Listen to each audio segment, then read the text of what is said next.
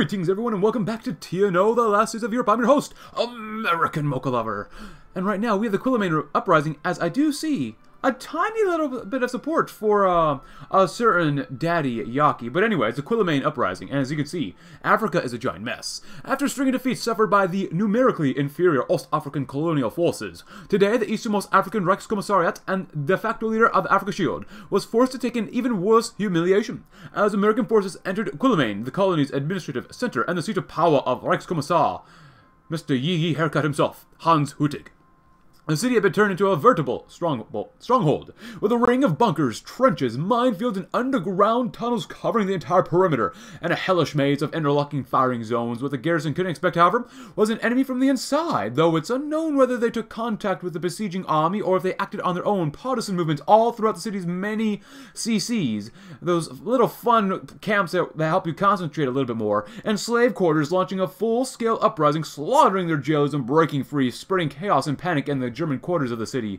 This distraction gave the attackers a perfect opportunity to strike, and despite taking heavy losses, they managed to dislodge the garrison and fall from the outer bastions and enter the urban areas. The last sector to fall was the fortress complex of the central administration compound, which had been riddled with booby traps and death zones. Over 600 soldiers died to take the building from the few dozens of fanatical German SS barricaded there before military engineers and flamethrower teams were sent in. Quilomane was a vital hub for the colony and hosted several industries fundamental to the war effort. The victorious occupants were reportedly shocked by what they saw in the countless mining camps and factorinos, where tens of thousands of desperate men, women, and children lived in abject poverty and starvation. Many were moved to tears, and some of the weakest ones died before their very eyes, crying of happiness for being free, finally at last. Reichskommissar Hüttig managed to flee the city, and sworn to avenge the defeat with the lives of all Americana in the city, but some doubt the factibility of such a claim. And yet the war goes on. The Battle of Salisbury. If you'd like to read about I read about Quilomane just because that's so important. If you'd like to read about Salisbury, please go right ahead. Realistically, with Salisbury, usually it would go back and forth between two groups here, so. But with Quilomane, it's pretty much over by the time we get Quilomane, so. But we shall choose another focus now.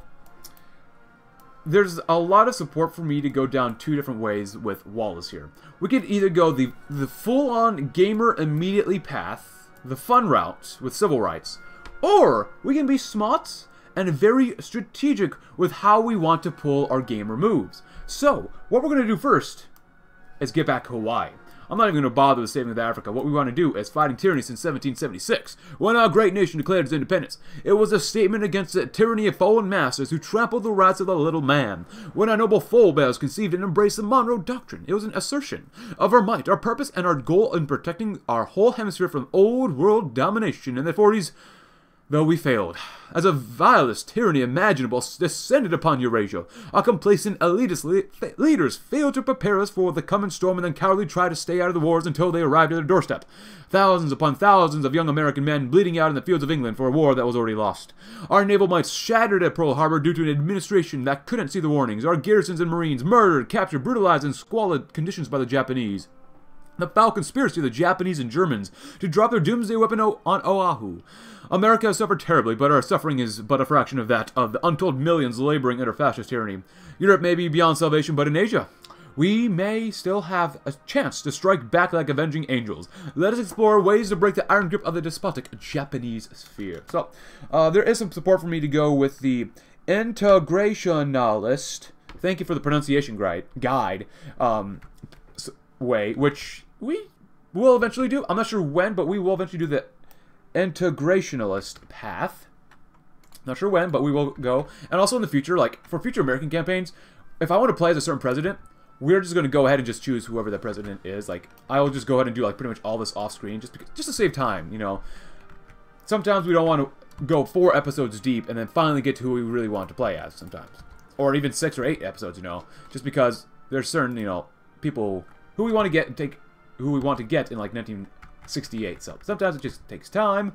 Operational success. I'm not sure what we did, but also Operation Huguenot. Bobcat to Eagle's Nest. Very cool. Made contact with journalist Jerome Hedlund. Induced him to print the story author's think tank provided. Immigrant Marceline Boulevard. making waves with the English, taking suitable steps to ensure our false identity remains undiscovered. Story has had effect of inspiring other journalists to seek similar stories, immigrants, family tragedies in print.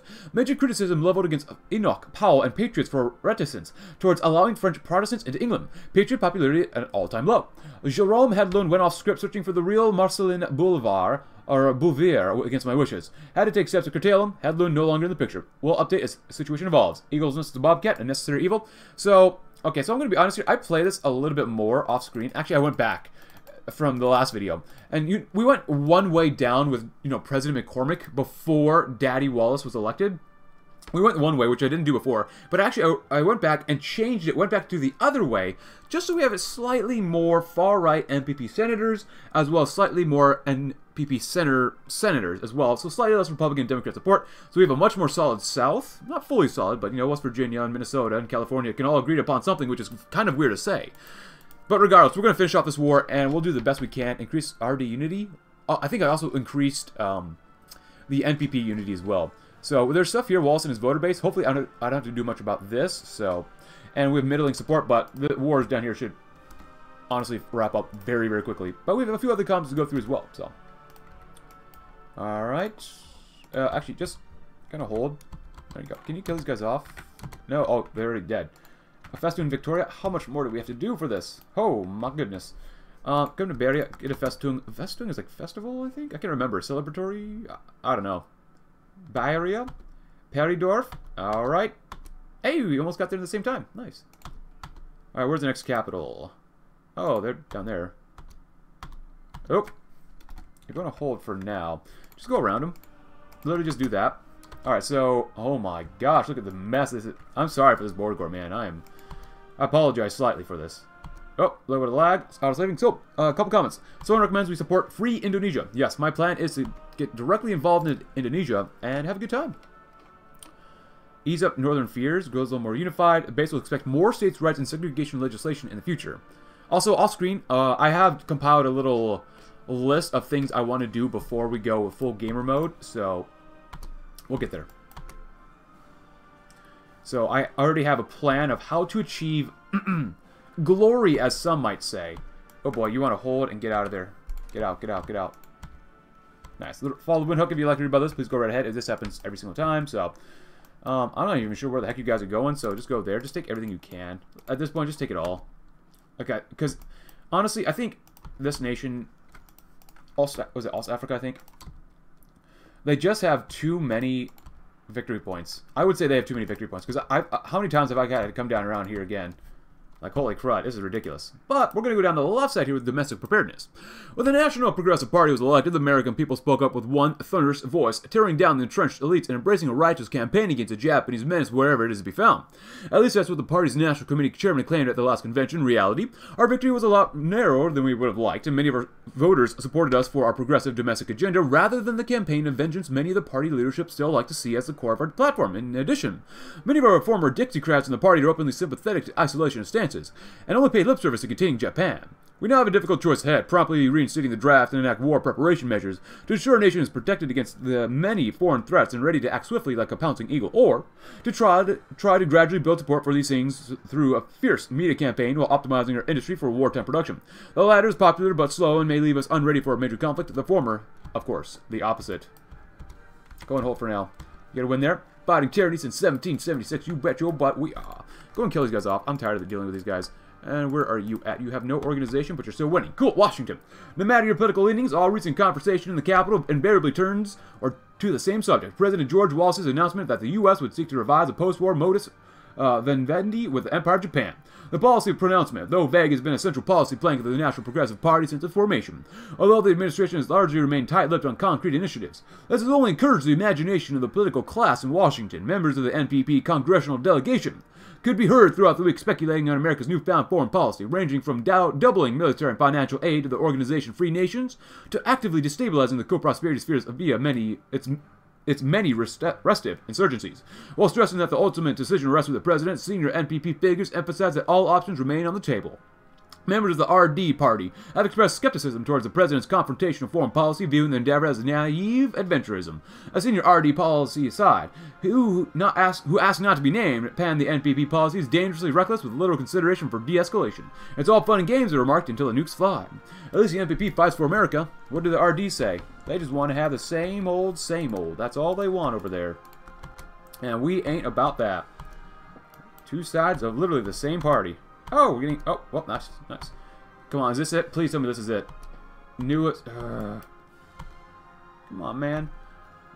No, we're going to have a full, absolute 100% victory here, whether we like it or not. Nope. We're going to keep fighting on. I don't care. I don't care what it takes. If I have to kill every single German down here, and Boer, so be it. The helicopters are going to do a great job taking them all out. We did it. So ends Hutig's reign of terror. Wait, what? Wait, hold on. Hold on. Nope, nope. Nope. What the heck? Whoa, whoa, whoa, whoa, whoa, whoa, whoa, whoa. Triumph in South Africa. Ah, see, now we got it. Okay. I was a little worried there I'd have to restart things, but that's okay. It's official. Africa is free. And America is free. The OFN has emerged victorious in the fight against the Africa Shield, crushing the three Nazi Reichskommissars that try to tear down a democratic South Africa apart and expand their fascist ideology all over Africa. Disgusting. President George Daddy Wallace spoke to the nation from the Oval Office to announce the victory and that America's brave boys will be returning home as soon as humanly as possible. Even as the first chartered Pan Am flights touched down at airports across the eastern seaboard, crowds of thousands filled terminals and parking lots, waving flags, singing the national anthem, and cheered heartwarming scenes of tired soldiers hugging and kissing their young wives and children snapped by photographers to be shared in newspapers and preserved for eternity. The Secretary of Defense has announced plans to hold a military parade in Washington, D.C. to honor the returned veterans that saved the continent from barbarity and slavery. With the defeat of the Nazis in Africa, now comes a long and tough work to rebuild half the continent for a bright and democratic future. War crime trials will be held to try the captured SS and Wehrmacht soldiers as well as the Boer irregulars that caused so much death and destruction. New nations will be set up to allow the people of Africa to make their own destiny and fully supported and rebuilt by American money and technical expertise. And of course, millions of people, former slaves, war amputees, orphans, and hungry and sick, will have to be cared for in Africa, as well as our own troops who have seen bloody battles and gruesome deeds that few believe humans are capable of. But that's a job for tomorrow. Today, we celebrate the victory over Nazism, and that our brave men and women are coming home to the Dark Continent no more. We grow a little more unified, discontent with the war will fall by a whole big old bunch. Nice. So, someone wants me here, like, to... Ooh, we can do Rushworth, why not? Like, really focus on helping Africa out. But involvement, I don't know. I really want to do the best I can with George Wallace, because we're going to need a lot of support for where we're headed. So, no matter the cost, mandates, because it's literally just a sink. It's literally just a massive support sink. Now, I will play as these nations someday, so we'll see what happens. I'm pretty much just, I'll be honest, I'm just going to give up on these guys. Ah, William Westmoreland. Nice. Hold the East African Summit. So maybe I'll play as these guys someday. Not sure when, but for now, yeah, no matter the cost, we're just going to pull out. That's going to hurt us a little bit, but we just can't afford to have this here. I'm sorry, guys, but South African War victory. When we took the brave decision to join in South Africa's defensive war against German aggressors, there were many who claimed that we had entered a pointless war, one where true victory was impossible due to the circumstances of the situation. Yet, when the final Reichskommissariat surrendered and their leaders were taken into custody, none could deny the fact that we had achieved overwhelming victory against the forces of tyranny. During the war, we discovered the deplorable conditions the natives and peoples of Africa were kept in by the German oppressors. Disease and famine were common, and by the regimes cared little for the people beyond how much wealth could be extracted before they ran dry. This has to change. Our South African allies have taken administrative control over Namibia, Rhodesia, and southern Mozambique. That leaves a vast swaths of land in Central Africa under our control. Keeping the land would be a ridiculous and idiotic idea. However, we must choose whether to establish multiple democratic states in the area or attempt to create a single, unified Central African state, which I think sounds amazing. I would love to have one massive state, but keep them separated for now. You know what? I don't know when the next TNO update is. I'm thinking about saving the game just so that we can come back to this and just play all three nations. But the establishment of African mandates. The weeks after the victory in Africa had been hectic, to say the least. With Africa's shield units laying down their arms en masse, OFN military units had found themselves advancing far past the scope of their orders and seizing hundreds of square miles of territory in days. The OFN command in South Africa had scrambled to transition from combat duties to civilian affairs. Armored flamethrower vehicles were quickly re-engineered as water carriers to rural villages. Huey helicopters ferried emergency rations to the few cities of the interior, cut off from German resupply. Battalion signals companies found themselves operating as impromptu administrative centers, coordinating armed patrols and medical missions alike. All the while, the politicians deliberated on the future of the newly liberated African continent. A month after the end of the war, OFN leaders announced that the former German Reichskommissariats would be replaced by 3 OFN mandates, granted executive powers to manage to secure the former Reichskommissariats until they could stand on their own 2 feet. 2 weeks later, an American major watched a detachment of helicopters touch down in Cape Town, carrying the first wave of civilian administrators for the continent, and new orders. The officer corps of the South African War were still needed. The work of the mandates meant that he'd be serving in Africa for a few years yet. The only question was whether he'd be in the field or if recalled home to serve as a liaison to the OFN High Command. Okay. Quilomane in East Africa. We could actually play them if we really wanted to, so. Duty calls from Washington, D.C.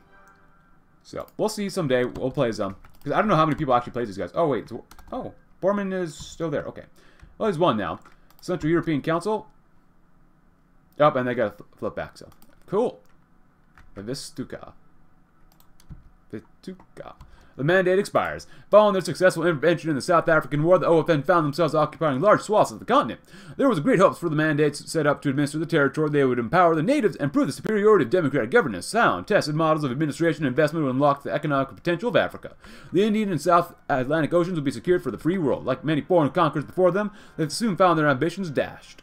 Their leadership found itself overwhelmed trying to make sense of the desperate tribes, factions, and groupings and struggled to maintain just the status quo. Investments dried up as delays, red tape, and petty corruption made a mockery of investment models and profit projects. Generals and politicians alike watched with horror as patrol after patrol failed to make it back to their bases. The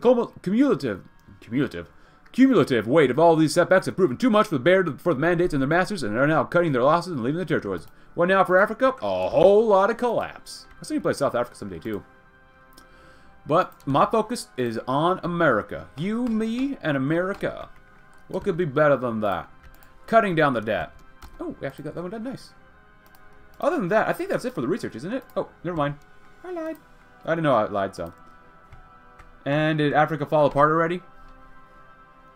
It does. Salazar wants colonies returned. Following our victorious conclusion of the South African War, one cannot neglect to mention the support of Iberia within the conflict. Their sizable contributions significantly aided in creating the conditions of victory over the Boers and the German sphere. The Iberians themselves are very aware with this fact, and are thus attempting to leverage it to their best advantage. Recently, a letter signed from the Caudillo Salazar, the Portuguese co-dictator of Iberia, arrived for the probably president. The nature of the letter, if one could get around the complexities of diplomatic writing, was a candid request. Salazar expresses to us that following the significant Iberian contributions in South Africa, Iberia formally requested the U.S. that Iberia be allowed to reoccupy her former Portuguese colonies seized by the Germans in prior decades, whilst we understand the Iberian desire to reclaim her former territories following a hard-fought conflict. It would be near impossible to retain a positive moral image should we accept. Our public image was one of fighting for freedom and against German imperialism and aggression in the region. Should we allow Iberia her spoils of war, it would merely appear as replacing one colonial dictatorship with another. The Iberians would not be pleased to be denied, however. For our own sake, we have but one choice. We appreciate the help, but nah, we good. So we can probably close this. We don't need to see this. We don't need to see that either. Cool. 14 billion. We're still building some civies. The OFN gives East Africa's independence, complete independence, freedom at last. Just don't ask about what's going to happen down here in all parts of the United States. Something with crows and jimmies and... Oh boy, this is going to be wild. Oh, but hold on. Do we still have Angola? No, we don't. Oh, I thought they'd be in the OFN. Because we helped them out. There we go, my friends. Our boys are home. And next up, what we're going to do is this. Hello, where'd he go? Oh, we went over here on the right side instead of down here. Oh, because the Save the Africa thing was happening. So, feed the beast. War needs men. It consumes them with great greed and hunger for more. It is a sad reality of conflict. It is likely that in any prolonged conflict that we would be forced to instate the draft anyway, and if we are to realize the new American dream of freeing the world from tyranny, at least from the Japanese tyranny, conflict is inevitable. All Americans will have to take part in making this dream a reality, and dancing around it only puts our precious liberty and our aspirations further at risk. The draft must be reinstated, better now while we are at a relative peace so that people get used to it, than when our country is already bleeding and struggling in war. Let us set up a task force with the Pentagon and Census Department to determine our drafting capabilities and begin contracting factories to produce kits for a greatly expanded military machine. With some luck, a bit of domestic discontent now will mean a quick and relatively painless war in the future, as our superior numbers and technological advantages overwhelm our foes with shock and awe. Better protests that now than draft riots where the Japanese are still shelling the Golden Gate. Fire up the people would be not bad, actually, but operation success. Bushworth, boys are coming home. Oh, my goodness. Bobcat Eagle's Nest, funds allocated by the Treasury have been successfully deployed in campaign to bolster the most democratic elements of the British NDL party. Campaign to seek inform of the clean water, clean streets, clean government vote NDL. I think actually I've read this one before. So if you'd like to read this one again, Rushworth. So, like I said, I did replay this a little bit, so. The boys are coming home. As the address from the White House ends, so too does the first major conflict between the U.S. and a major power for the first time in nearly 2 decades. The housewife of a military man, having heard that her husband will indeed be coming home, screeches in delight as her neighbor, having only received her flag for deceased the day before, stares at the TV in a broken torpor. Oh boy, that feels bad. College students put aside their protest placards and megaphones for the day, choosing instead the bottle and a blunt for a day, basking in the fruit of their success, or the unstated delight that they will not be called up anytime soon. The draftees in boot camp continue to curse their fate and their drill sergeants, but a tad quieter, relieved that their service might be a peaceful one. In the Pentagon, planners quietly vacate their desks for a longer than usual smoke break, and their immediate work mercifully concluded. Concluded, that is, until the inevitable orders come to prepare for the soldiers' return. And in the White House, the President received another briefing, their thoughts unknowable, beneath a facade of practiced calm. Across America, the nation welcomes the first day after the South African War tomorrow. America will grieve the dead and embrace its returning heroes, and start coming to terms with the horrors of the war in the veldt and its consequences. Another generation defined by war, domestic preparedness. The devil of policy formulation was in the details. As the cabinet drafted the outline of America's industrial strategy to support any future war with Japan, 2 distinct schools of thought had emerged. One, championed by Secretary of Defense, advocates for the expansion of military infrastructure and production capacity. The legacy of the President Joseph Kennedy's failure to build up America's military continues to haunt the Pentagon. Proponents of this plan argue that a build-up of military equipment needed to support a future war must start today, even at the expense of other industrial or economic priorities. They warn that ultimately America will go to war with the military it has rather than the military it wants. The Secretary of Commerce takes a different tack, arguing that fostering the growth of America's civilian industrial base would yield accelerating dividends in the long run. The wholesale diversion of American industry into a military production, they argue, would be a monstrously inefficient and create a hyper-militarized economy like that of Germany or Japan, a nation of free men enslaved to the guns. Even if it would take time to shift civilian factories to military production in a crisis, America remains protected by the Atlantic and the Pacific Oceans, buying time to bring American industry to bear. I know I chose this one last time when I had this, but I like that one much more. Fire up the people would not be bad. Community action. We fight for America. Lower destabilizing pacifism, huh? Recruitment outreach, send a bill through Congress. I like Rosie the radio operator. Fund the skunk works. Oh wait, maybe I wanted to do that one. I think I'm going to go to the left side though. Yeah. So after this one, eyes on the port. Oh, nice. Let's cut it down. Cut it down. Not bad. Oh, get some air doctrine done too. Cool. Yeah, I'm glad our boys are home. That was not super easy. I said it would be super easy, as someone remarked in one of the episodes I did earlier, or my Discord server. So it's all good though. We've won, and that's what matters. Operation Hanky. Nice. I'm just clicking on buttons too. So, all right. Next focus, shall we? Feed the beast. Eyes on the port. I want to do this stuff when we can do other stuff. So. Let's do pump the gas. Our military industry is performing insufficiently. The Japanese can draw upon the industrial strength and resources of an entire continent, and the full force of American industrial might must be put to use against them. While our preparation for the draft ensured an uptick in infantry equipment production, we still need to beat the Japs in the air and on the sea, not to mention ensure our brave GIs have the support they need of tanks, artillery, and vehicles. Over the last few weeks, a number of politicians and generals have approached our administration with ideas of a vast aid package for the military-industrial complex, with the government funding the construction of new arms plants in return for increased control over production. While they are probably paid off with promises of cushy board positions in their retirement from office, that doesn't mean that they are wrong. Let us draw upon a bill to support our proud American weapons companies, bringing prosperity to our lands and putting weapons in our hands. Actually, maybe I should have done the right side, but what? It doesn't matter. As long as we can negotiate with the Japanese, that's the most important thing in my mind.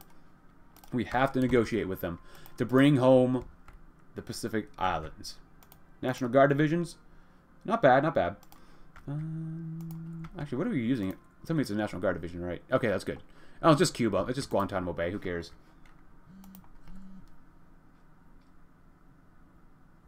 Cool. We got enough stuff here. We need more helicopters, which we're going to send straight to Indonesia when the thing comes. Operation Hanky.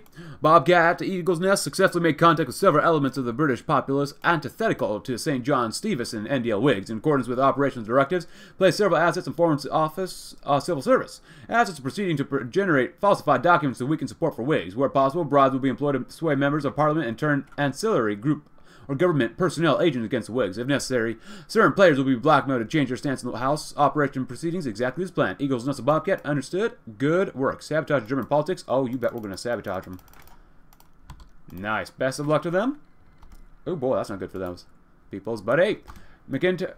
Oh, no, hold on. I got criticized because I kept saying this name wrong when I played as Scotland. And rightfully so. I was not saying this quite correct. Ooh, do we want to spend any more money on construction stuff? And we're doing so well. You know what? We're going to slash it. Wow, less than $1 billion then.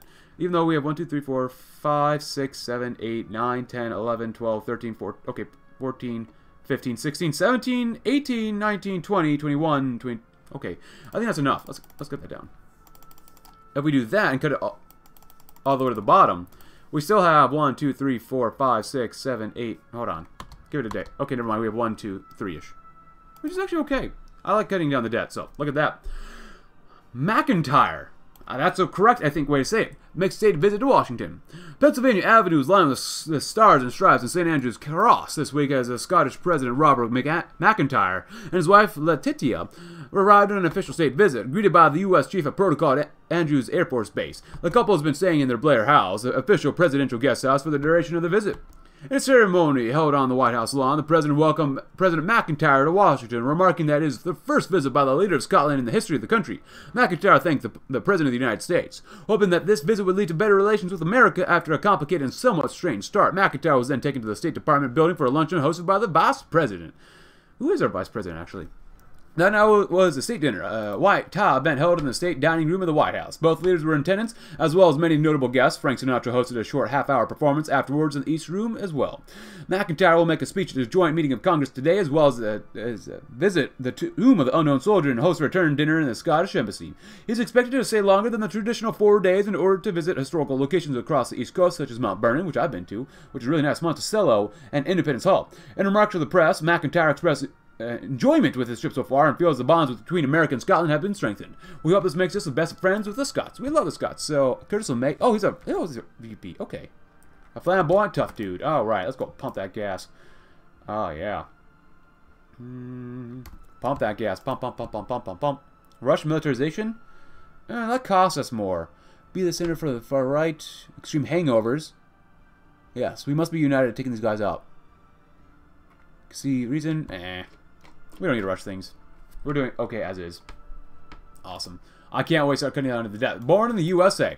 It seems as soon as a boat docked at Norfolk, I almost said Japan, Virginia, port that Jonathan Stafford, soldier of the 134th Jayhawk Plains Division, would finally find peace after years of turmoil in the South African War. He was born to a poor farming couple in the central Kansas region and learned to drive a tractor when he was only 7 years old. His skill with the rifle came when he crossed the border into Arkansas and began hunting wild hogs to feed his mother and father. When he turned 18, he was faced with a dilemma: either join the army, provide parents a substantial income, or stay on the farm for eternity. Once the recruiters arrived at the farm, Jonathan's parents would not see their son again for another 6 whole years. Training came and went, and before he knew it, Jonathan's division was sent off to Port Elizabeth. The Jayhawk division, organized in Kansas, was well prepared for the lowly plains of South Africa, but mastering the terrain was only one step in the process of combat. Stafford himself was involved in several offenses against the Germans and pulled together several kills, but his involvement ended when he was shot in the shoulder. While he was being taken to cover, an advancing German shot another 2 bullets into his wrist and hand. Those wounds were not fatal, and Stafford fully recovered, but much to his chagrin, he was sent back home. Now Stafford was a very proud American. He hoped the general public would hail him as a hero who fought for his country. To put it bluntly, he received the exact opposite. Protesters spat on him, threw dirt in his face, and even tried to frame him for murder. Students from Kansas State found his address, intended to set his parents' farm ablaze, but police arrested them before they could act. The public response to Stafford's actions was possibly even more scarring than his experience in the war. He only did what he was told. I think I said this last time when this happened. This doesn't make any sense. Or at least it makes some sense, but we literally won. We literally got rid of all of the, well, at least most of the Nazi influence in Africa. So I don't understand why that would be as much. Sure, you're still going to have some anti-war protesters and maybe even rioters to a degree, but to have that happen, if you win the war, it should be a little bit, a little bit more mixed. I'm not saying it should be too much on one side, but He only did was 12. And he says he's from Kansas? That doesn't touch Arkansas. It touches Missouri. But, I mean, it's really close, but... I've never been to Kansas. I've been to Arkansas once. Some parts of Arkansas is really, really nice. Other parts, not so much. Hey, but hey, whatever. Disrupt the Borman regime would seem fine. Rimpound, Homestead, Rupert? Let's do Rupert. Nice. 99% chance. If we fail... Well, then oh well. Ah, good. Start cutting down on that debt. You know what? We can spend more once we have the debt done, so... what do we have over here? Russian militarization. Democracy returns. Italy, great! CIA operatives, nice. And Africa, not Africa. Russia, I couldn't think of that R word. It's killing itself. Well, we don't have enough. Well, actually, we do have enough expertise. I think we already have everything here. Too bad you can't get higher levels of this stuff. That'd be really cool. Just so we can keep working on stuff. So, Operation success. Well done, gentlemen. Bobcat to Eagle's Nest. Operation Rupert. Have made contact with General Redacted and showed incriminating photos to him during the post-war conference. Applied pressure in the form of threats to release the compromising material. Redacted submitted and declared he would make every effort to align military goals with the British civilian government. So far, Redacted and officers directly answerable to him have made good this promise. Military aiding and reconstruction efforts. Noticeable reduction of infighting between civilian bureaucrats and military liaison officers. Allocation of manpower to groundbreaking projects proposed by the government. Infrastructure projects are proceeding satisfactorily. As of now, no declassification of military documents has occurred. We'll be meeting with General Redacted again if this has not changed within 1 month's time. Overall appraisal of the operation successful. Eagles Nest of Bobcat, bravo! Operation Homestead, nice. And stabilize Iberia, because they're going to need some stabilization. I played as Iberia before, and I might do it again just for a little short campaign, just for fun. But it's been a long time since I've actually done it, so... And there's so many nations, like there's 3 mandates here you can play as independently, as well as the other mandate, like the big old democratic mandate you can't play as well, but cogs of the machine. The government has extensive powers over private industries in the case of national emergencies. With a bit of creativity or creative interpretation of these laws, we can encourage the heavy industries to optimize the production lines for potential wartime needs like a scout. And Americans should always be prepared. Amen. Focus on fuel? We got enough fuel for now. Military construction speed, mass producing equipment. Focus research in the air. Civilian factory construction speed. We're already doing pretty darn well. That's not bad either. Yeah, this stuff is okay. Oh, actually, infrastructure. People are unhappy with what we did segregation. I say it's right, so. East Northern Fields. I don't want to do any more of that stuff, though. Get a little further divided. Get a little more united. More states' rights and segregation. Well, I think we might just focus on land just because we can. Get more research for land doctrine, which I think we're done with. Motorization, weapons, and equipment. I think this one is actually worth taking, just because we're not going to spend that much political power here as much as we possibly can afford to. So we don't get that much either. We get 0.44 a day. So after this one, Rosie the radio operator. Nice. We're facing down one of the world's largest empires. The Japanese control over 1 billion people in their sphere, and one can field a massive army were war to break out. Though we are a large nation in our own right, we struggle to find enough manpower to meet our defensive needs. Perhaps it's time to think outside the box and consider if women are really biologically unable to drive trucks and operate radios. President Wallace will introduce the Women's Occupational Military Equality Normalization Act in Congress. This act will open up support roles to women for the first time in history. While some would see this as an erosion of traditional gender roles, this bill has the potential to unite warhawks and progressives to create a grander, more egalitarian fighting force. Oh boy, inconceivable collapse of underground state unity. Oh boy. Oh boy, boy, boy. We can spend more, but no, we ain't about spending more right now. Alright, so 12 to 32. The far right wants to put women into jobs. Now that's progress. Oh, we can talk to the Republicans. Let's see. So we have and the center. The center and the far right, we love women. They wanted to go work and just pay taxes and not focus on anything but jobs. Amen. So 43, we have enough already. I don't want to spend political power. So 12 plus 11 is usually 23, if I remember correctly. 23 plus 32 is sometimes over 50. 23 plus, yeah. Yeah, I swear to God, as I get older, I can't do operations as much as well, like pronouncing words. Pronouncing words. Speaking. Oh my God, what has happened to me? I'm a boomer. Oh God, no. Nice. Actually, these divisions... actually, don't we lose Army XP? I think when I played as RFK, we lost Army XP every single day or something like that, so... These are only 12 combat width? We're gonna need a little more than that. Now, it's not ideal, but hey, it is what it is. Have everyone train if they need to train, so... That's just for the best. And I was actually told maybe I should convert these guys over to... actually a helicopter division, so actually, I might just do that. I love the Marines and all, but... Screw it, we're gonna do it. Really emphasize them.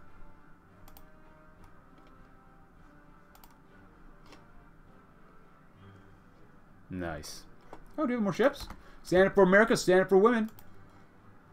We love women here. Oh, I forgot about this whole naval stuff, too. Oh, God, no. Wow, look at that. 366 ships? All right. After securing its passage in the Senate through a bipartisan coalition, President Wallace signed the Women's Occupational Military Equality Normalization Act to resounding applause. The act bars the armed forces from discriminating against potential recruits on the basis of sex.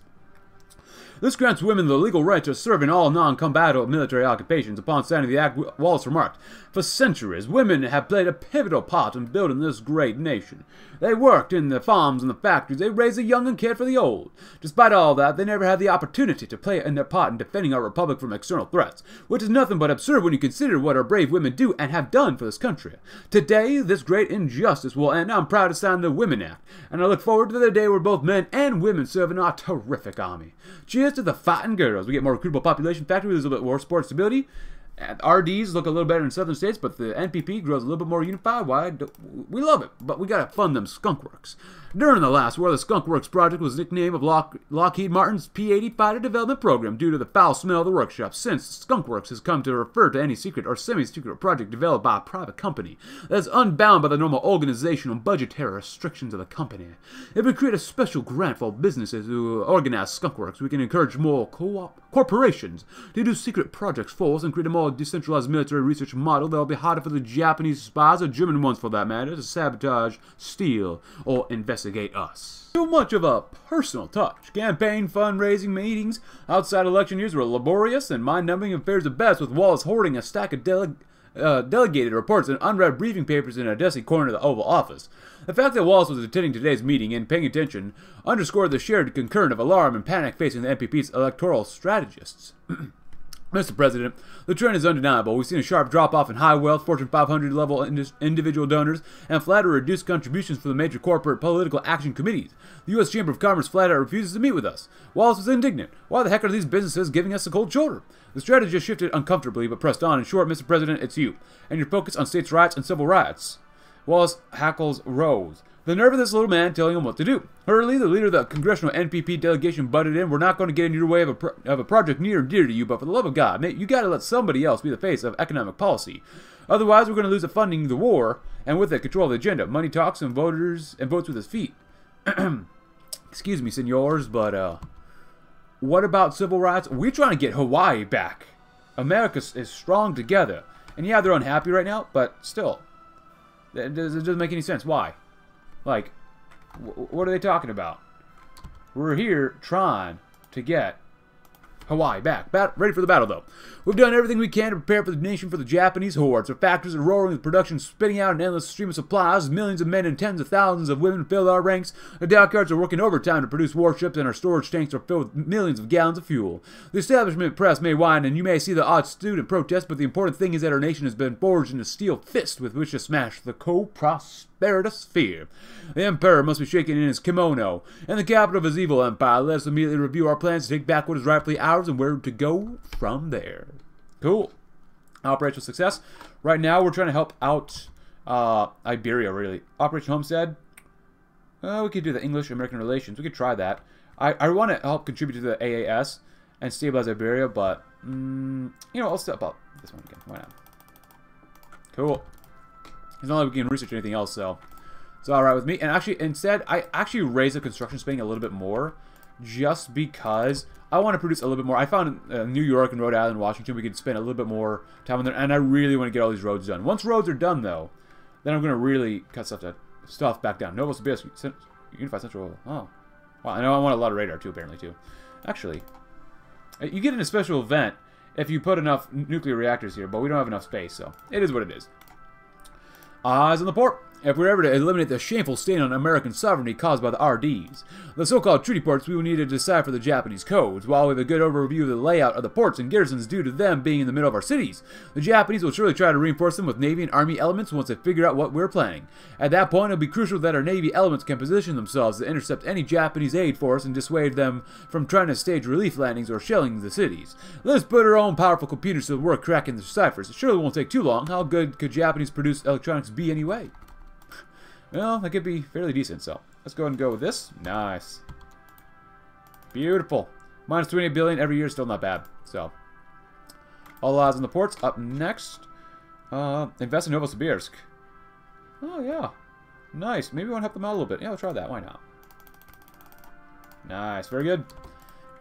All eyes on the ports, and then Port Alcatraz. The port garrison themselves should be little more than slight speed bumps to our tanks, but our generals are worried about the Japanese Navy elements present in many of the ports.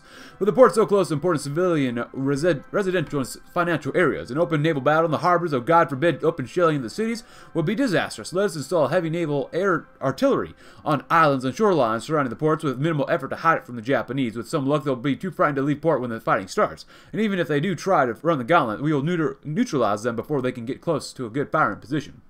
Saturday mornings with Tom and Jerry. And one surprise release.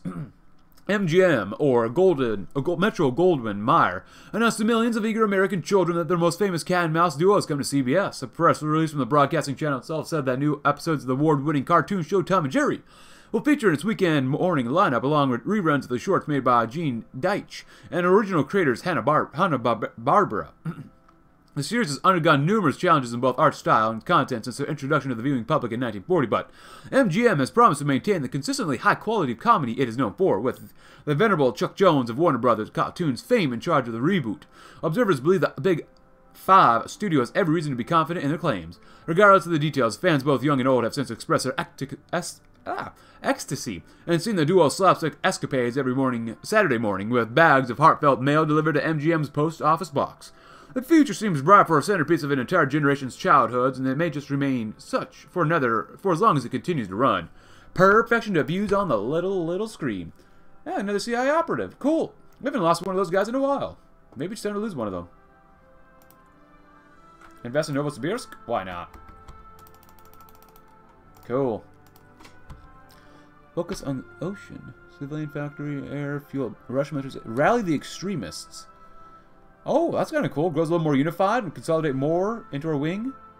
Rally the far right. I love the far right. I love what the center, right? Oh, let's cut this end. Cool. Rally the center. Well, what do you mean by extremists? MPP will consolidate, grow more unified and consolidate. Exactly the same thing. So let's rally the center. No, let's do the far right first. Can we rally the extremists? Contribute to these guys? That'd be really good. I want to see Iberia do okay. Did something else happen? Oh, Novosibirsk was fine. Yeah. We can really help them out. Cool. Rally the center. And, I'll do one more. Rally the extremists. So now, yeah, if we're working together well, is that it? 52 Republican Democrats and 46 National Progressives. That's kind of disappointing. I guess, does this really do anything here then? Because we're trying to rally each other and we didn't get any more influence or anything like that. And can I just infinitely, support these guys? That'd be kind of cool. But anyways, yeah, it looks like we can. So I'm never going to do that again then. Battleship diplomacy. Any battle with Japan, whether it be guns blazing or the threat of said guns, will be decided by our naval capability. We need an overwhelming force to threaten the scum out of their brutalized domains on American soil from Honolulu to Attu Island. We need more dockyards, better dockyards, faster dockyards. Show the Japanese the unrivaled power of thousands of tons of American steel. Laine takes over Britain government. Bloody times for Brittany. Oh boy. Have a good time, guys. Just don't kill too many of your own soldiers off, or your people, really. Soldiers, I guess, are expendable. Just some civilians, not so much. Stabilize them.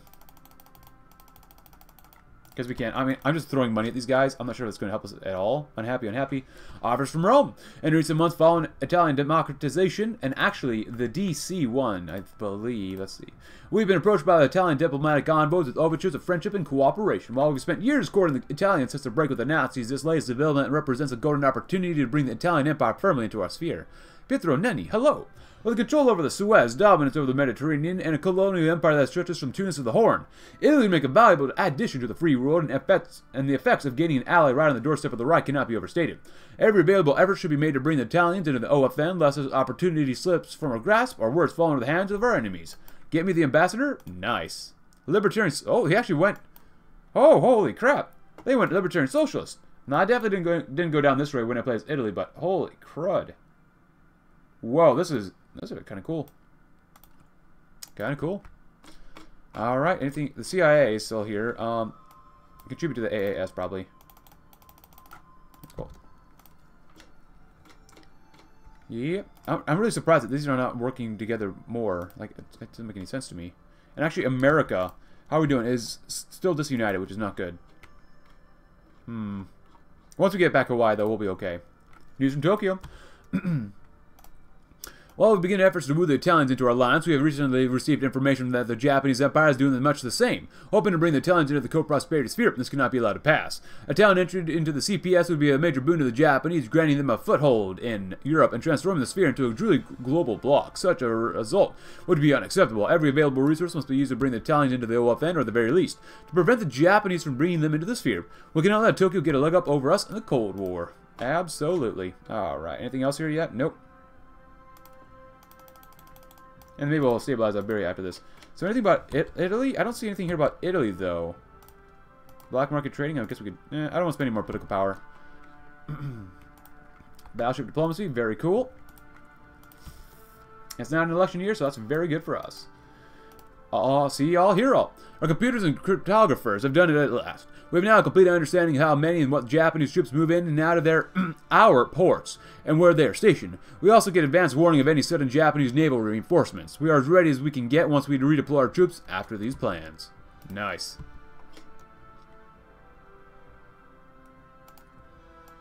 You know, while we're doing this, I'm investing so much, they're probably just going to collapse anyways. People are just so unhappy. Belize votes for the Kingdom of England to join the OFN. Excellent. Excellent. New Zealand, Guyana, Australia, Canada. OFN expansion. Support, support, support, support. Admit them? No. Just no. Tokyo Sour and the Japanese and the puppets in the sphere have made several overtures towards the Italians to woo them into their alliance, including offers of technology, favorable access to key resources. We need to take more action to bring Rome to our side, or at the very least prevent those darn Japs from bringing them into their sphere. Where's the ambassador? Do we have anything we can do to help them out? I've opened up everything here. There's nothing here. Do we have to go over here or something? No? I mean...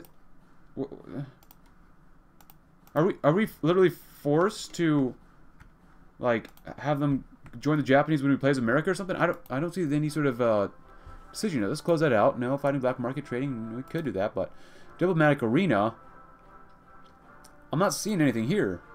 I mean, there's our senators, so we can close that one out too. Play up our achievements. No. So is there anything we can do about this?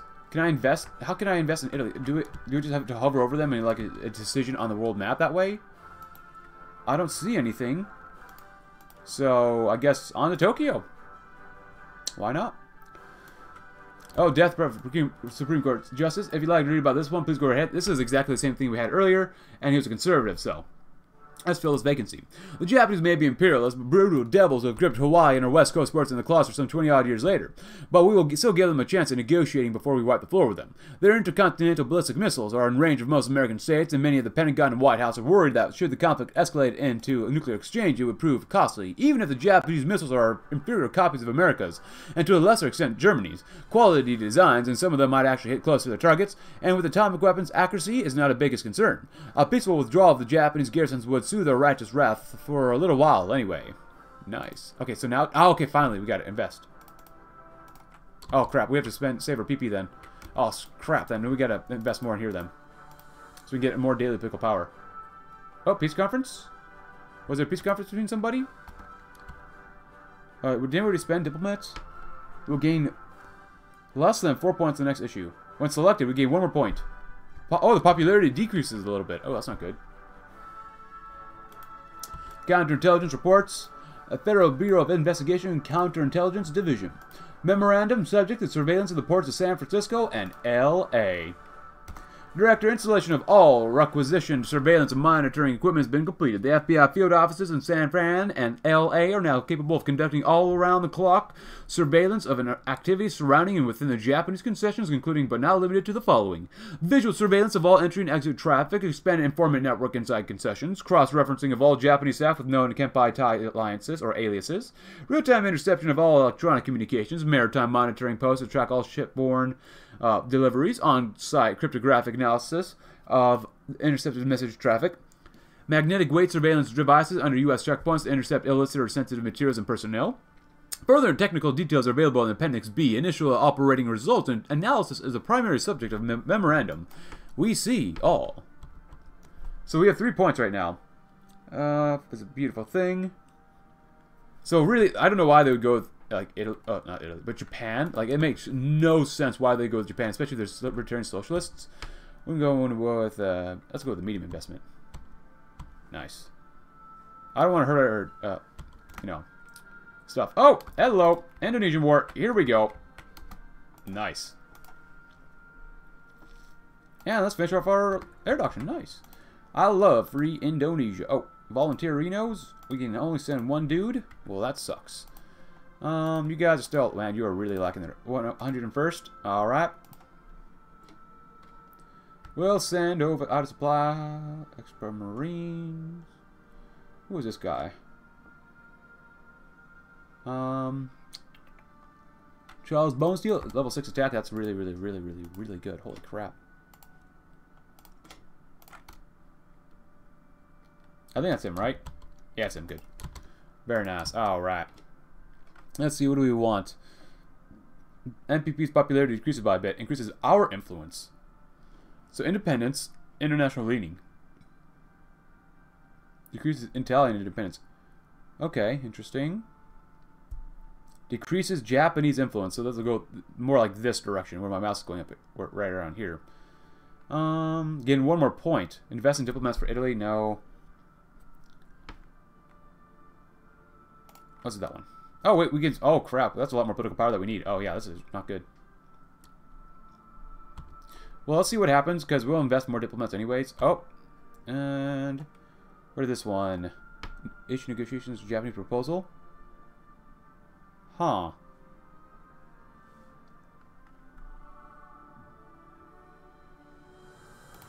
There you go. We're going to get more max investment next, so... Alright, so when can we do this again? We gotta just boost it up here. And send some air volunteers. How many can we send? That's Japanese. 240, that's not bad, actually. Planes, where do we have planes here? It's not bad. Cool, and that should guarantee us some real good stats there. Good. Oh yeah, how do we only make that many helicopters with that many factories on them? Alright, maximize the factories. Take everything else off. Leave everything else at 1. Motorized is not bad. Yeah, other than that, yeah, that doesn't make any sense. It takes so much to produce some. Holy crud. Alright, boost it up, cut that down. We gotta get more diplomatic, or PP every day. So, they're touching us a little bit more, which is good. Siberian Revolution. Oh wait, hold on. Oh! Well, there goes Novosibirsk. Goodbye. On to Tokyo. Hopefully we can do this. Even though, technically, we did send guys, too. How about our people here? We'll see what happens. Even with 1 division, it could be pretty darn strong down here. After on to Tokyo, what are we going to do after that? I'm not really sure. No Peace Conference, Central European Council, goodbye. If we can be fast enough, we could just go here to here, maybe. Oh, you gotta go in here first, huh? If you like to read about this, goes right ahead. We're gonna go with the conservative option, so. Ultimately, someone's not gonna like it, but whatever. Oh, and we killed them off that way. Nice. There you go. We just killed off 2 more divisions. Nice. Good job, guys. Just go ahead and take all these guys out up here. There you go. We don't want to lose Medan, so... Stay in the course. Oh my gosh! Conversations from the street, Indonesia calls. The San Diego Convention Center was hosting a large, raucous MPP rally following the recent onset of the hostilities in Indonesia. Most like the rest of California, America's finest city simmer with anti-Japanese sentiment now that an opportunity to strike back at their sworn nemesis has appeared. The simmer turned into a violent geyser sweeping San Diego citizenry in equal parts rage and euphoria. Let's get those slimy bad word dudes while they're down, shouted Jeffrey Calloway amidst a rabble-rousing crowd. The college student carried with him an old propaganda poster from World War II. Held high above his head, made indistinct from the forest of unparalleled arms around him, but he seemed to care little. Bomb them all, went the mantra he and the rally breathed out as one before they unleashed our pent-up energy onto downtown San Diego later that night. The mood in MCRS San Diego was contrastingly subdued. Grunts grumbled about, as grunts were wont, of course, but many wore ribbons and pins from South Africa, dusty, glorious South Africa. Needless to say, a good number have harbored little appetite for another adventure so soon after the last. Lance Corporal Timothy Crossbow carried his opinions louder and more bluntly than his colleagues. We've already stuck our little D's in the belt, said the Marine, and now look how swell that went for us. A couple 10,000 of our boys sent back home on a flag, and the Corps' thoughts and prayers. Now they're sending us to some malaria-infested jungle in the middle of nowhere. Pay better be better than the least. Like its infamous volcanoes, Indonesia has erupted into the worst fighting the peninsula has seen since the Second World War. The free world clamors for an intervention into the rising sun's soft underbelly, to loosen the empire's hold over the East Indies oppressed. But South Africa remains fresh in the minds of many. Does America have the will to stomach one more war after another, they ask? We always stand up to tyranny. Update from New York. Mr. President, the Secretary called. He just wanted me to tell you that the meeting with English went very well. Their Secretary of State, or whatever they call him, Mr. Stevens, got on pretty well with him and the other foreign ministers in New York. His delegation was warmly received by the other OFN members, and he was a pretty friendly dude meeting overall. They talked a little bit about various issues and had gotten lunch together. Nothing really disastrous happened, and that was mostly a breeze. Or at least the meeting was. And what's important is that the Prime Minister, Jellicoe, is still interested in the OFN. I mean, that's no surprise. He was basically Claude Auchinleck's hand-picked successor. He's got the same monarch as Canada, and he hates the Nazis just as much as the next guy. That's great news, and it's good. His party's backing him up on that as well. Anyway, nothing else has really happened. Mostly just talking and improving relations with other members' nations. They're going to be good members of the organization, and we'll be lucky to have them, especially if they can reunite the rest of the Isles. The special relationship is back on, staying the course. If you'd like to read about this happened last time when I chose a conservative nominee, but we need to strategically have a conservative nominee here, so.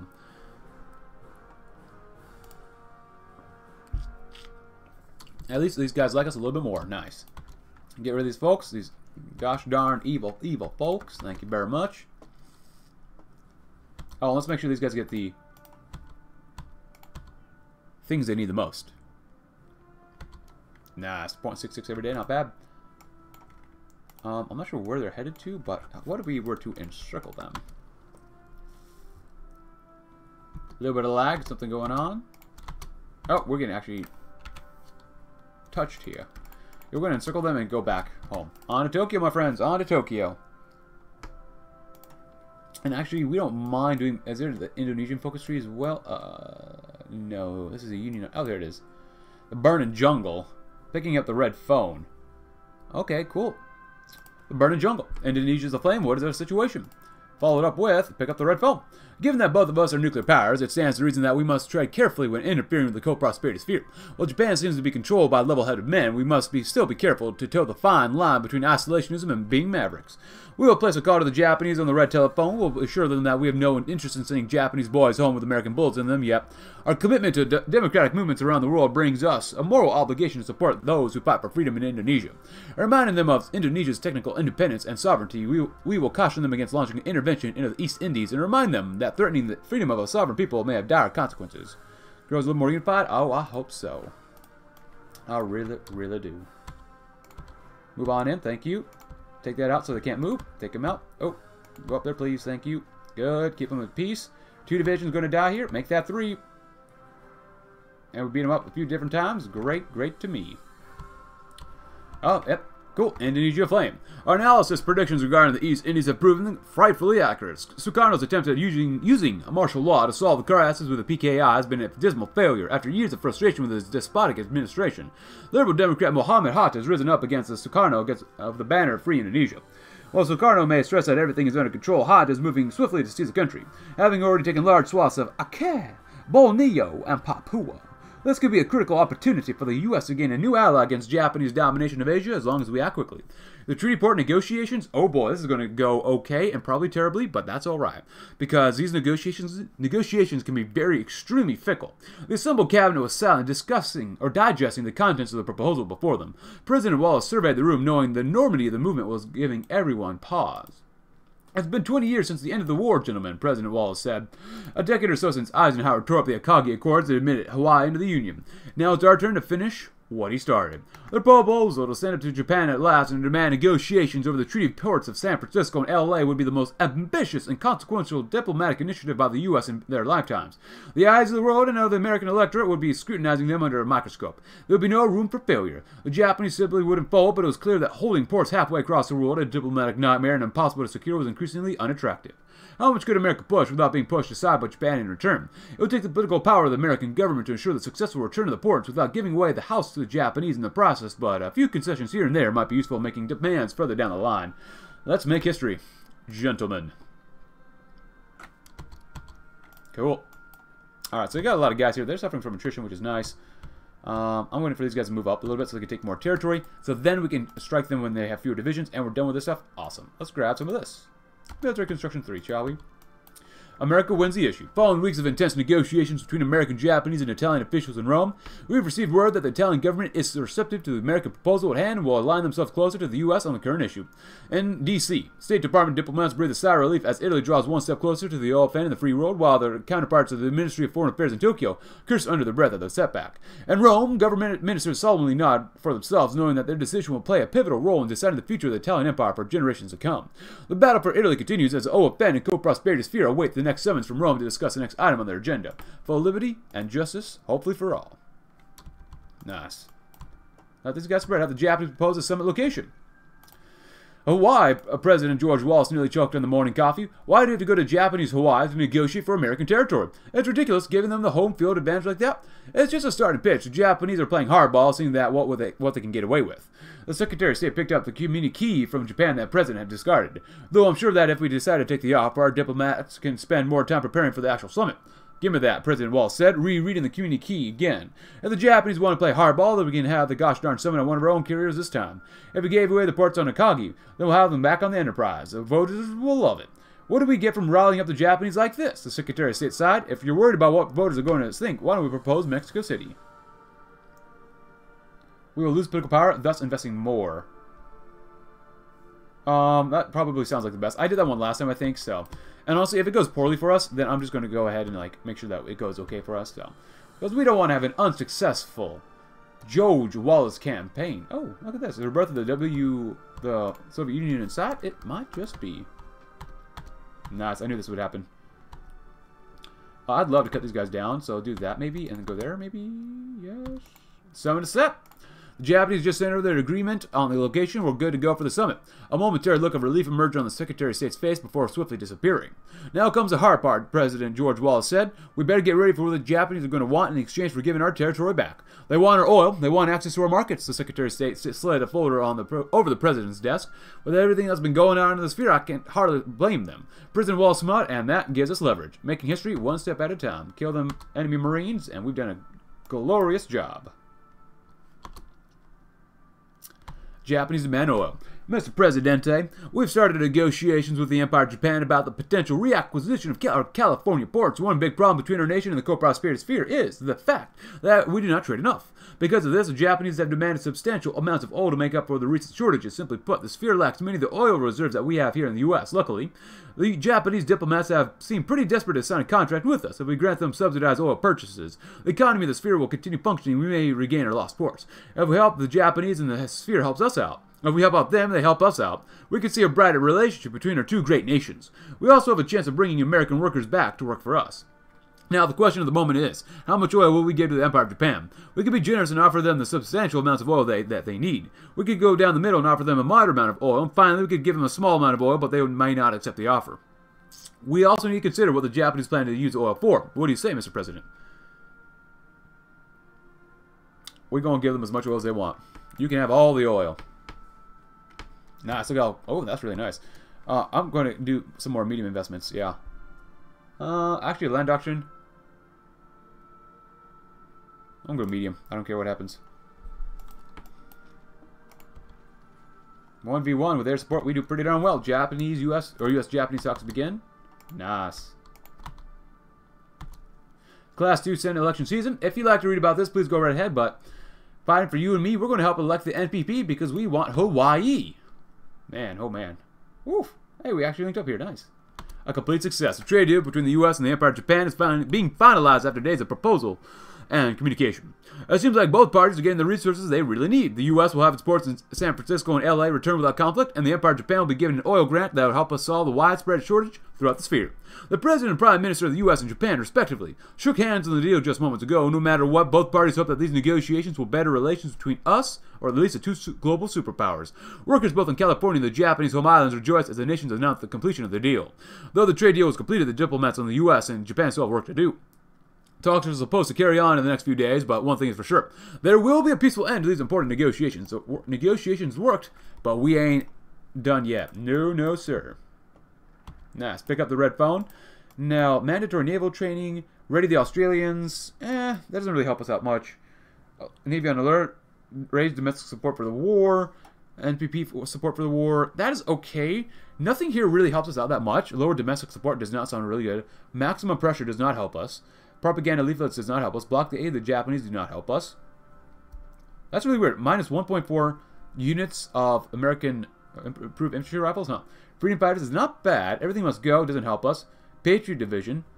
Yeah, none of this helps us at all. So, doing this, like I've read from a guide, does not do anything for us at all. So, let's start the tree. First Indonesian focuses. Give all the oil to Japan. We got to go with a conservative Supreme Court justice. Now, once this is done, we eventually need, of course, do. This is a union, not an empire. So no more interference on Washington welfare. The beacon of democracy, freedom, and business. Not bad. So we could continue doing like fire of the people, community action, to encourage productivity among our citizenry. Brothers in arms. That's not bad. Investing in our allies would not be bad. It grows a little more unified would be pretty good as well. You know what? We'll do brothers in arms. The U.S., like any true sons of liberty, does not stand alone in bringing freedom and prosperity to the world, besides the many exiled governments operating in D.C. and Ottawa. We have allies both in the Atlantic and Pacific, not to mention our friends in Canada and our loyal minion... strategic partners in the Americas. However, our many friends and allies struggle greatly with equipment and manpower needs, as they were heavily reliant on designs, technology, and productive capacity from a now fallen European continent.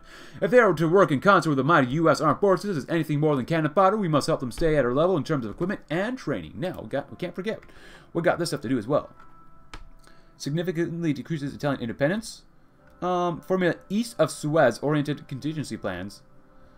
Encourage West Point, Rosso, Manero exchange. Yeah. Even more of us for us. Cool. And well, we actually do stuff to Indonesia. Lower domestic support. I'm not doing that. Nope. Nope. We gotta win this war quickly. Rally domestic support. Also raise domestic support. So the RD support for the war is middling. So not bad. Political landscape. Well, let's see. Oh, New England. Toss up, safe. Toss up. So we might want to do the East Coast, the Deep South. I love the Deep South. Oh yeah, look at that, NPP. Upper South, it's not bad, not bad. The Southwest is going to be a big old problem for us, though. The Rockies aren't very good for us either. Wyoming really likes us, though. Safe NP? Oregon? Wait, why is it West Coast? Where's California? California, Great Lakes Southwest. Upper South, Deep South, East. I guess is... California not voting in this one? Or Washington? For the Senate? Okay, I guess it makes sense. Yeah, just because... Yeah, that makes sense. Just because senators are elected every 6 years, which is a good thing and a bad thing at the same time. But nothing about my personal politics here. Anyways. Safe. We'll probably do East Coast. No, we'll do New England. Definitely do New England. Very good. Okay, so Honolulu Accords. We've invested minus 50 political power. Cool. Japan is currently in the lead. Well, we'll see about that. Oh, we gotta break these guys. So come down here and do this and do that. Actually, get down there first. Actually, no. Come over here and do this. Cut them all off. Nice. An end to the embargo, the Japanese representatives have laid down their terms to restart trade between our respective spheres of influence. They have suggested a mutual end to the embargo with no conditions on the trade to follow. Our negotiators are asking for what our response should be. Our industry advisors are asking us to accept immediately. Access to the vast markets in Japan, China, and India, and raw materials from the rest of the sphere is too big a prize to risk by adding clauses and conditions to the treaty. Some of our more hawkish negotiators, however, suggest we should push for more. Let's say conditions of trade in the sphere are set up to favor Japan, and we should ensure a deal that puts us on a more equal footing. To accomplish this, they suggest that we attach clauses on mutual tariff reduction to the treaty applied in the areas most beneficial of us, of course. We get more political power. I think it's if we lose political power, it's better. So let's take a look down here. We have invested minus 25. There we go. America's currently in the lead, so that's what we want to see. Nice. Get down here and go out there. And those guys died.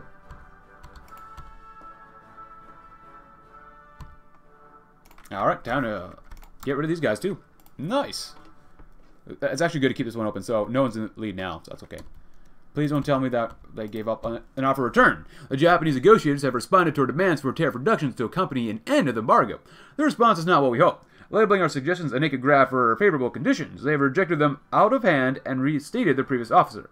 A mutual end of the trade embargoes and a resumption of trade on existing terms. Our choice now is accepting the best we can get or move on with the negotiations without an agreement on the matter.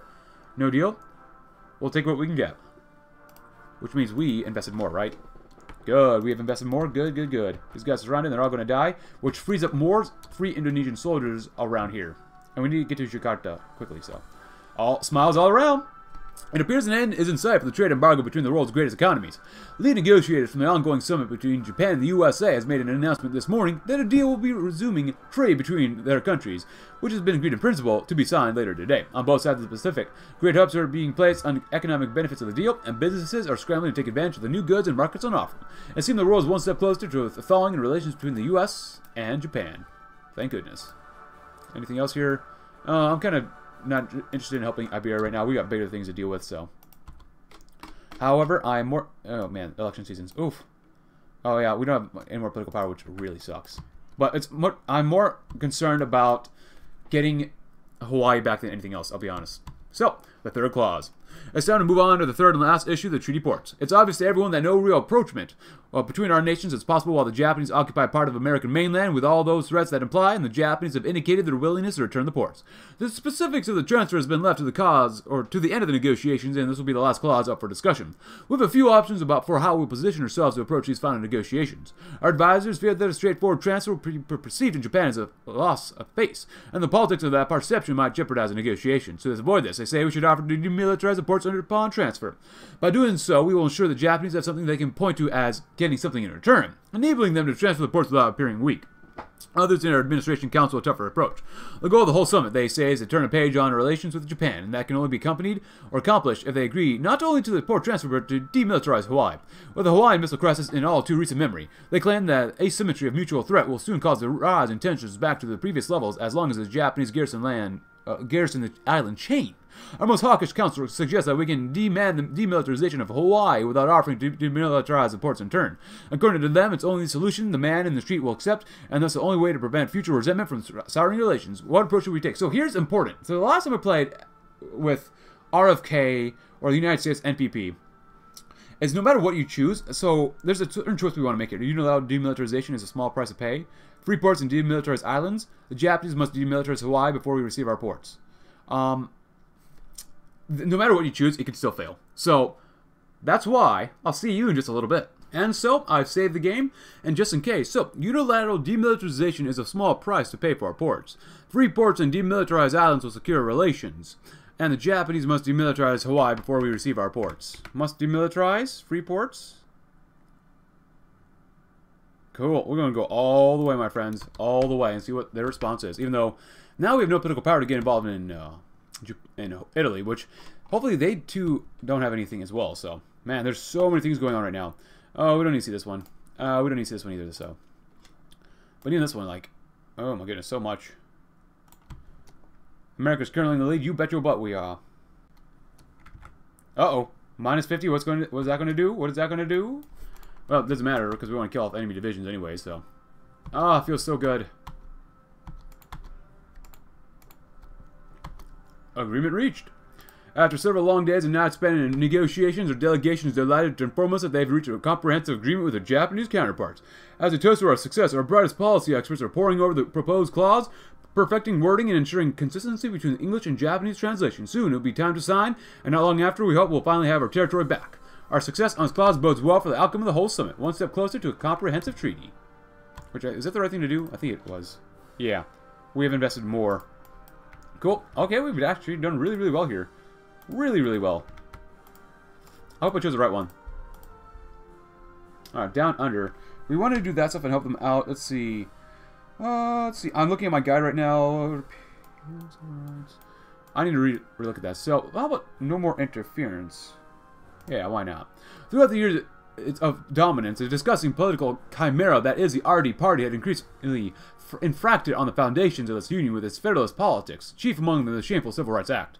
While opponents will decry President Wallace as some ridiculous, frothing racist, his real agenda is simply protecting the average American from any more government infringement upon his freedoms, and something any reasonable person will agree with. And yes, that does include the freedom to keep the inferior races away.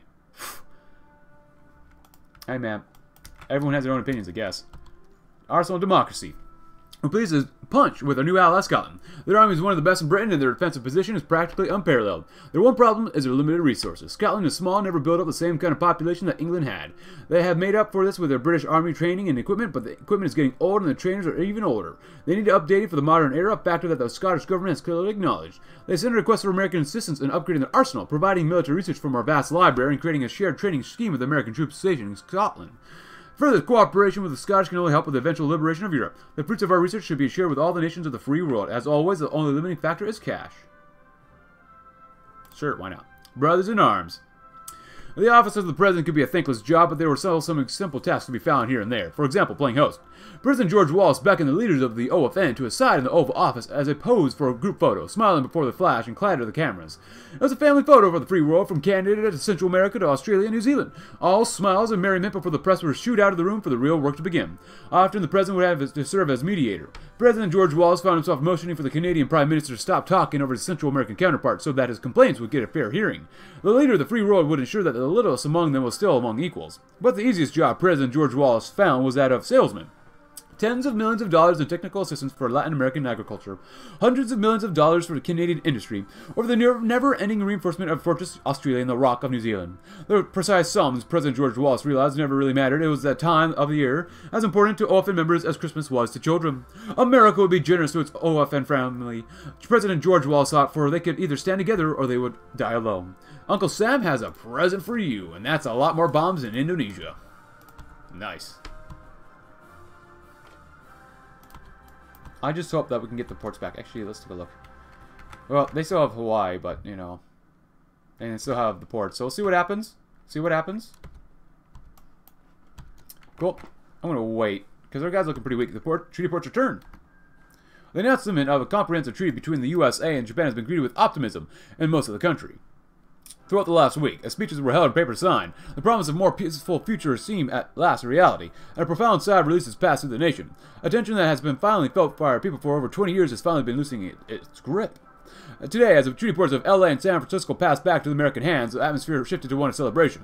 All across the country, everyday life has given way to port parties, pulling whole neighborhoods into the streets in celebration. The biggest crowds have all been seen in the treaty ports themselves. In San Fran, cheers from the gathered throngs drowned out the voices of the Japanese ambassador and his translator as the last Japanese flag was taken down and the stars and stripes hoisted in its place. Surprise was evident among the Japanese as well as the sailors aboard Chikuma found themselves cheered goodbye by the jubilant crowds. The scowls and jeers they'd come to expect from Americans were replaced by cheerful smiles and waves. Pictures of the uniformed Japanese smiling and waving back to the crowds are now making the rounds on TV on both sides of the Pacific. Truly feels like a page has been turned on U.S.-Japanese relations. Nice. So, Hawaii Shoto becomes a demilitarized zone. Alright, which is not great, but you know what? I might actually try to fix that. Maybe we'll try to fix that. Should we? Let's see what happens. Do we get the ports back? Oh, we got the ports back. Let me try something real quick. My apologies about that, but one more proposition. Our success in the port transfer negotiations, when the ease with which we reach an agreement has led to a remarkably friendlier tone at the summit, our delegations remarked on a surprising willingness on the side of the Japanese to discuss territorial revision and find a compromise in the East Pacific together. This provides us with an opportunity too good to pass up. With most of the treaties safely agreed upon, it's time to open discussion on one last question, the return of Hawaii. In order to give them to even consider the transfer, we must believe or be prepared to give important concessions in return. Our advisors believe that they might ask for a joint or neutral administration of the Panama Canal, extensive arms limitation concessions, or both. Regardless, it might be a price we should be willing to pay. Securing Hawaii would be a fantastic achievement for our government and for the USA, but beyond that, it would cement this treaty as the end of the era of hostility between us and the Japanese. The last core U.S. territory is still occupied by Japan. Its return will mark a true end to the war in the minds of the public and help us usher a time of peace in the East Pacific. Submit the proposal as we are actually, I reloaded the game like I said earlier, and we've actually came all the way down here, and we're going to get these guys over here. The RD's running a respectable campaign. A solid MPP campaign. Not bad, not bad. Get over here, get everything you possibly can and kill them all off. Join air operations, and I think we're now done for their air doctrine. Nice. Actually, just come down here and help them out for now. Yeah, that's fine. Oh boy, we definitely need more tactical bombers. I think we're making CAS, I think. So yeah, we're doing all that stuff. Nice. We're getting resources, so we're looking pretty good right here.